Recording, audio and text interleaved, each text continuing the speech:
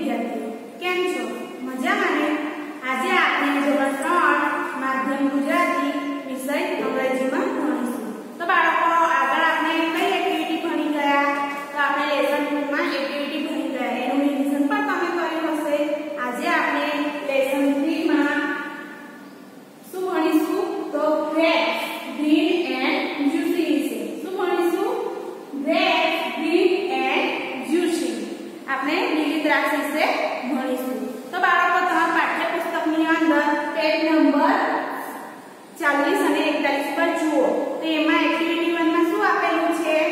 તો રેમ્સ આપેલી છે. કવિતા કરજનભાઈ હસ ફોર EIEIO. તો આપણે એ ભણીશું. આપણે એક્ટિવિટી 1 માં પછી રેમ્સ પછી ખાલી જગ્યા પણ લખીશું. તો જુઓ બાળકો પાઠ્યપુસ્તકની અંદર કરજનભાઈ has a farm EIEIO and on his farm there is cat EIEIO with a meow here and a meow there. Here a meow, there a meow. Everywhere meow meow.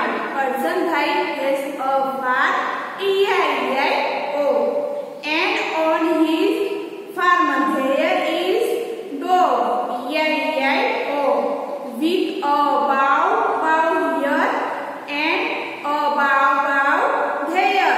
Here a bow, there a bow. Everywhere bow bow. Karjanbhai is a farm EIEIO and on his farm there are some cows EIEIO with a moo here and moo there.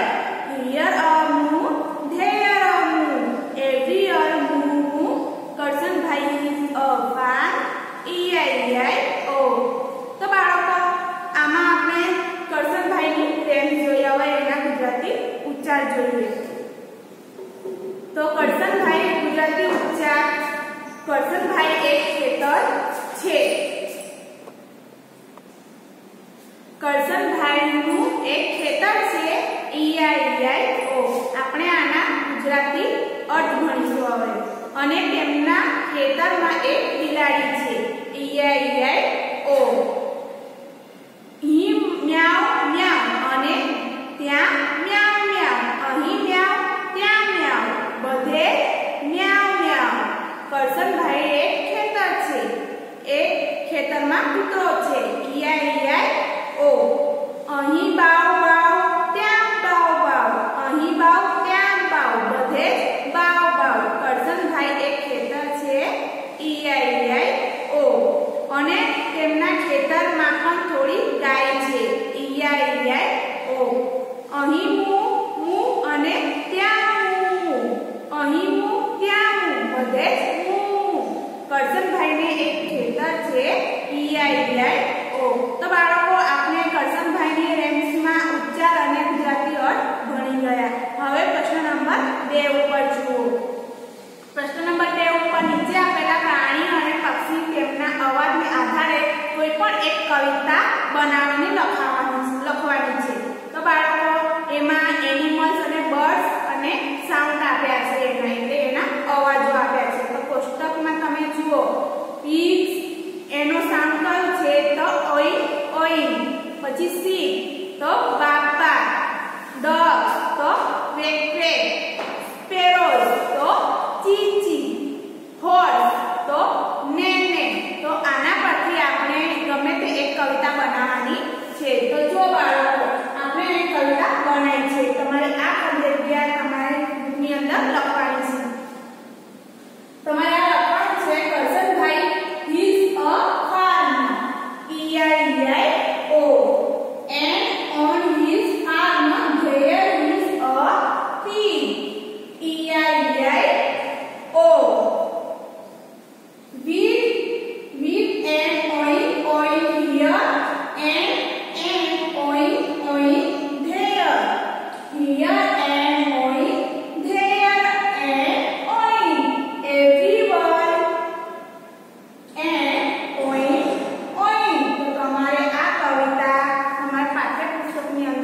લખવાની છે. Karshanbhai has a farm, E-I-E-I-O, and on farm there is a pig, E-I-E-I-O, with an oink here.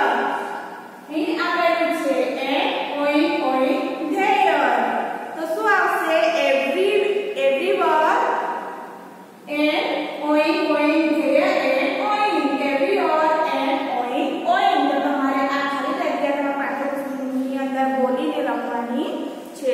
તો બાળકો હવે જો activity 2 પર. તો activity 2 પર શું આપેલું છે? સ્ટોરી. Sure grapes. શું આપેલું છે? શ્યોર ગ્રેપ્સ એટલે ખાટી દ્રાક્ષ. તો તમારે આ કેટલા વર્ડ્સ આપેલા છે સ્ટોરી મુજબ જે આપણે બોલવાના છે.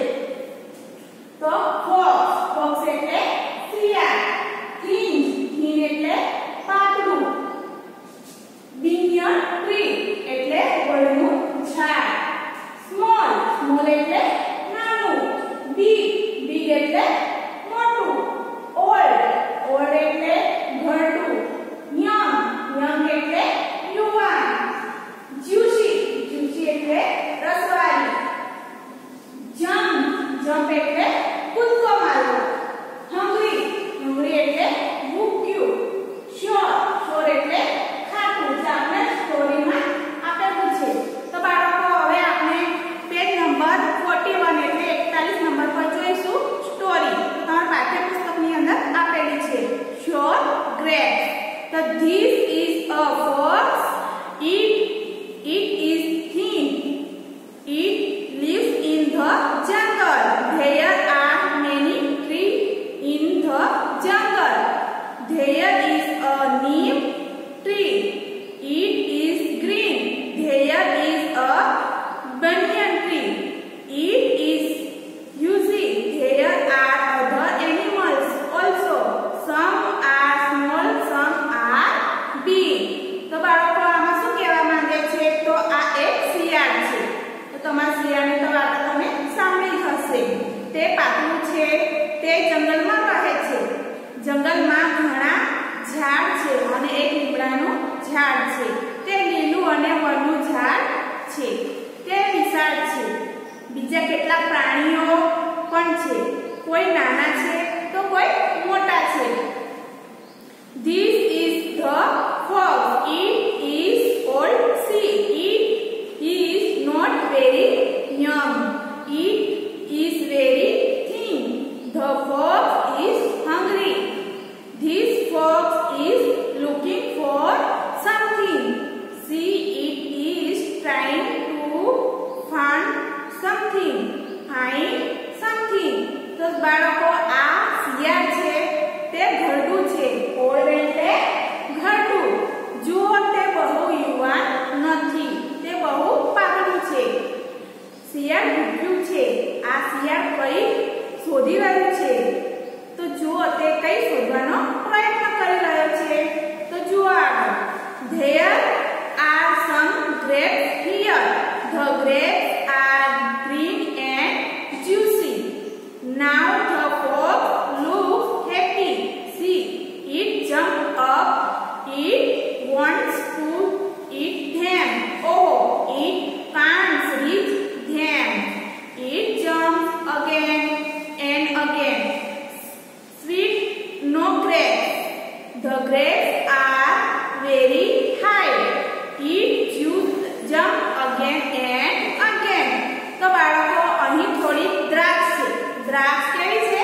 લીલી છે અને રસવાળી છે. હવે શિયાળ ખુશ દેખાય છે. જુઓ તે કૂદે છે. તે દ્રાક્ષ ખાવા ઈચ્છે છે. ઓહો, તેને પહોંચી શકાતું નથી. કેમ? કે દ્રાક્ષ ઉપર છે. તે વારંવાર કૂદે છે. દ્રાક્ષ ખાવા માટે શું કરે છે? તે વારંવાર જમ્પ કરે છે એટલે કૂદે છે. તો પણ દ્રાક્ષ ના મળી. દ્રાક્ષ બહુ ઊંચે છે. તે કૂદે છે, બહુ કૂદે છે, પણ દ્રાક્ષ મળતી નથી. હવે બાળકો 42 નંબર પર જુઓ. પેજ નંબર 42 ઉપર. After some time it is tired. It is sleep hungry but can eat too.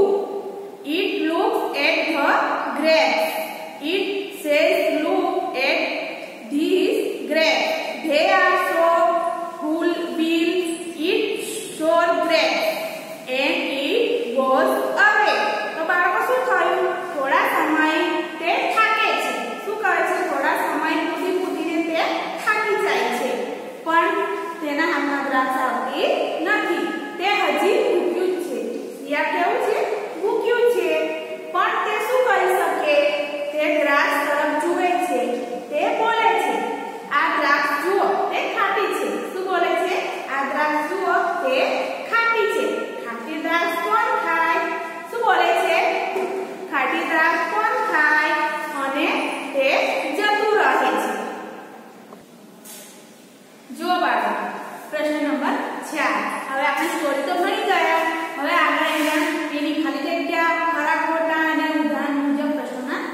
લખીશું.